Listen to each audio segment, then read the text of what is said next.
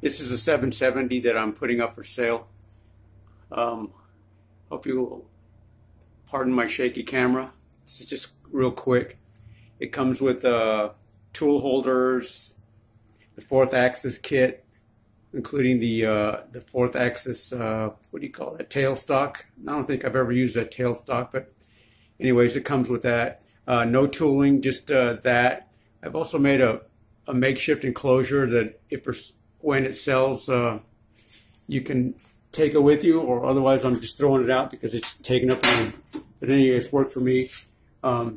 Everything's in good working order. As of right this moment, I just found out that I got little teeny cracks developing in the belt. I mean, it still works and all, but I can hear it go, crackling, and I just inspected it real close. And I'll be replacing the belt, but other than that, I mean, it runs like a champ. I got this back in like 2010, somewhere in there. You can check my Instagram pages. I'm at _Tim, and it's got all the stuff that I've made with this, or a lot of the stuff. You may have to scroll way down to find it, but in the last year and a half or so, it's just been sitting around idle, collecting dust. I just started it back up because I recently did a project where I was machining some HDPE plastic for some 3D resin vats. What you're seeing here is when I went to do that project, I found that my offsets were not right for some reason. I couldn't figure out what the hell was going on, so I had to double check, and everything is spot on. I mean, it nails it every time. What had happened is when I cut my blocks of HDPE, I had just assumed that the saw blade was perfectly up and down, and it was not. It was off angled to the side, so it gave me one side small and one side large. This is why I was having problems with that project, man. If I weren't already bald-headed, I would have pulled my hair out trying to think what the hell was causing that. But it comes with the SpruteChem 7, the computer that powers it, the monitor. I'm keeping the keyboard because that's what I use for my other computers, so you'll have to get your own. That's if or when it sells. Anyways, everything's in perfect working order as far as I'm concerned.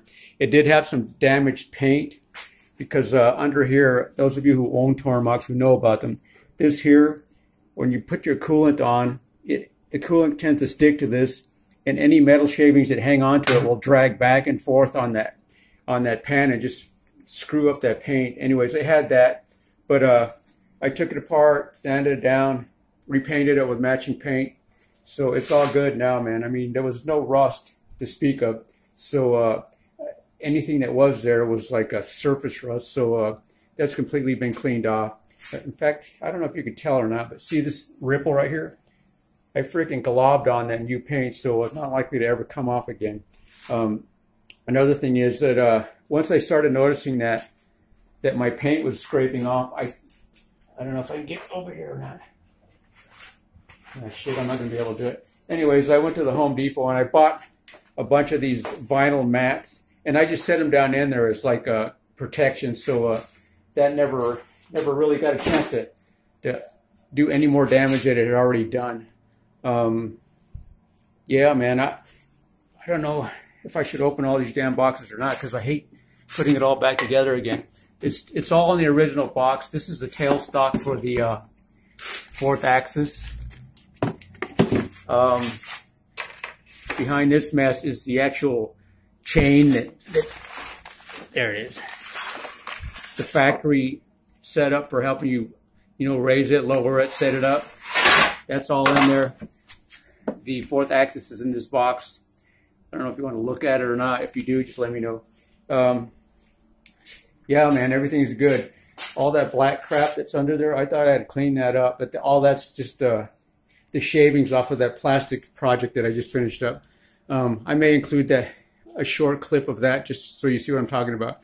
Yeah, man, if you are interested to see if this is a legit machine, go over to the Instagram pages, like I said, _Tim, and I'll try to include it in the description of this particular post so that you can do it. I mean, do a thorough check on it. But anyways, yeah, and I'm not I don't need to sell this, you know, I mean, but it's just collecting dust. Ever since I started going into 3D printing more and more, I found that a lot of the stuff that I can mill it or I can 3D print it, and it's much easier to 3D print it for me. So I'm going to be selling this, hopefully. And with some of the funds that I sell it with, I'll probably just get a small vertical mill to replace it, just to do rudimentary milling.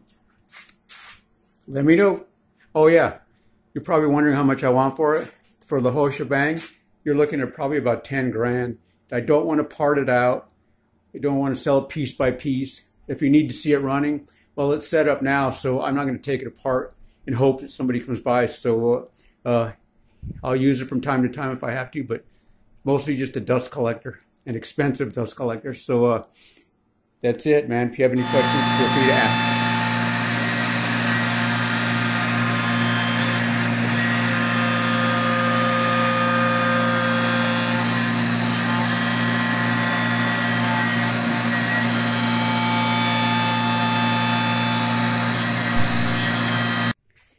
Here's some of the stuff that came with this package when I bought it. A lot of it I didn't even use, man. It was like when you go to the grocery store and you don't have lunch or dinner and you go there hungry and you start buying all kinds of shit that you don't really need. Well, I could use it, so I bought it at the time I had the money. I probably wouldn't have bought some of this stuff now. But anyways, it came with the tool height gauge, all the software, the control sprue cam, the control software. The computer's actually underneath here. I'm not going to take it out. You just have to take my word for it. Anyways, everything, the manuals. Here's the fourth axis setup with 3-jaw. The tail stock. It's, like I said earlier, it comes with this tooling holder. It doesn't include any tooling. You'll have to get that on your own. Let's see. I think I already mentioned that I'm going to replace the spindle belt pulley. Because it had some slight cracking on it that I could tell it was making a crackling sound. So that's an easy fix, though. I just got to order the part.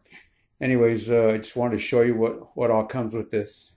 Okay, what doesn't come with it is my 24-hour customer support. I mean, that's what Tormach is for.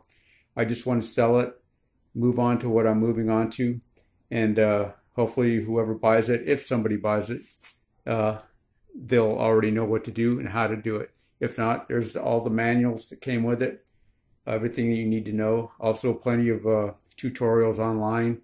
That's how I learned most of it myself. Fortunately, I didn't do any crashing of tools or anything like that. I did manage. Oh, also, this vise is coming with it. I did manage to do this number here on it after like the 4th, 5th time of using it.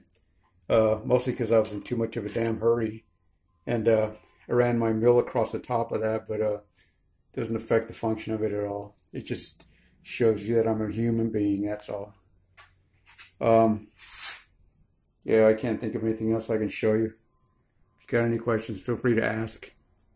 Like I said before, I don't want to part it out. I don't want to trade for anything. I just want to sell it, move it out, make room for the smaller manual vertical mill, I should say, and I'll be working with that instead. Oddly enough, I started out doing all of this on one of these cheap little Harbor Freight mini mills. I bought that like, God, about 25 years ago. Still got it, still dicking around with it. I do most of the work on that because most of the stuff I do is just rudimentary stuff. Anyways, that's it. Thanks, man. Thanks for taking the time to look.